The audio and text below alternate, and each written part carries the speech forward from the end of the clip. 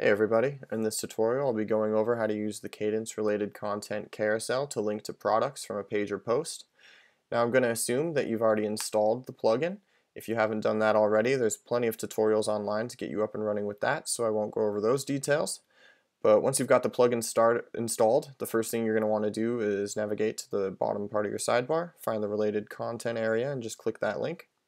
This will bring up all of the related content options. You can set the title, how many carousel columns there will be, whether or not the carousel will autoplay, the speed of the carousel autoplay, how many items will scroll at once. You can use the WooCommerce product loop for the product output. You can align the text left, right, center. You can show a post image, the post type, whether or not to show the post title or the post date.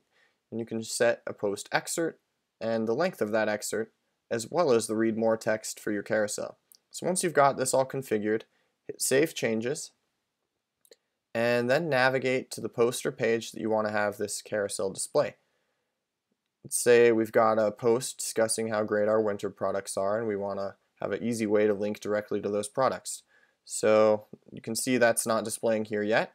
So what we'll want to do is go into the post edit screen for that post, and first of all click Screen Options and make sure we've got the related content carousel options enabled. You can close that right there, and we'll scroll down and we can see some pretty simple settings here. So we'll just give it a title, and we'll just leave the default settings since that'll work for us, and we'll just start adding products. Now you're going to want to put more thought into this when you do it, because you want to have relevant products or pages in the carousel, but since this is just a demo store, it's not going to really matter too much. And as you can see, whenever we add something, it gets highlighted under the list, which makes it a little bit easier to be sure you're not adding the same items. Let's see, I think we've got 6 there. That should be enough. So we'll hit update.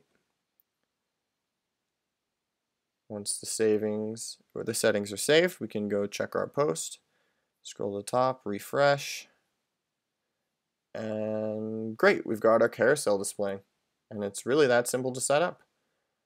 It's a very great upselling tool. You can discuss your products and then have direct links to them right below your blog post. Hopefully that'll help you get up and running with the plugin. As usual, let us know if you have any further questions on the forums. Thanks for watching.